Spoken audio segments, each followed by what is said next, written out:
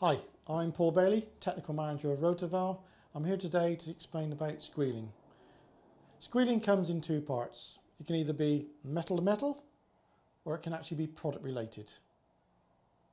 Metal to metal is fairly simple. It can either be trapment of product that actually gets caught between the vane and the housing because of the tight clearance.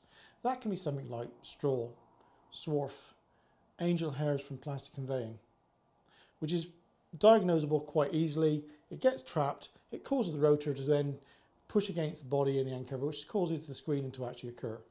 The other point is, of course, it could do with pressure differential.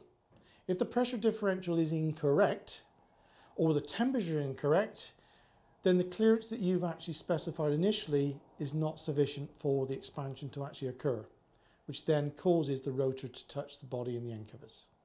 This then can be easily eliminated by knowing what the correct temperature is. We then go on to product related issues. You do have the problem that every single product in the food industry especially has moisture content. It's what degree of moisture the content is and also what temperature it actually reacts at. Products have a tendency to smear or glaze, as they would call it, onto the body bore and end covers.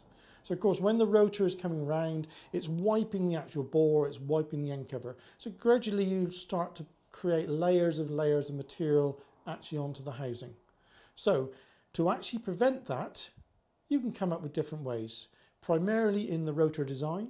Rotor design can be chamfered and scallop pockets to let the product easily fall out the pocket.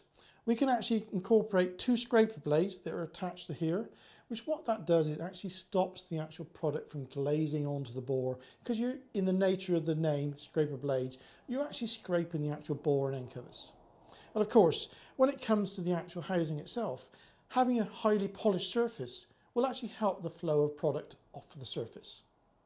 And of course, again, we always talk about it, maintenance. Maintenance of the equipment is very, very important, whether it's operational maintenance or normal regular maintenance on a yearly basis. Operational maintenance is to do with being able to take the actual valve apart while you're still actually in situ. Our fast clean version, HDMF, is actually a device that can actually pull the end cover and rotor out as one piece. You can get in, you can clean the rotor, clean the pockets out, you can actually clean the clearances, clean out the bore and then put it back together again. It's all preset and you're up and running.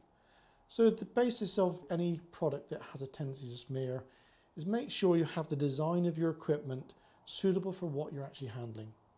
So the main criteria is polished surfaces, chamfered edges, serrated vanes to stop product from build up, and have the ability to pull the valve apart.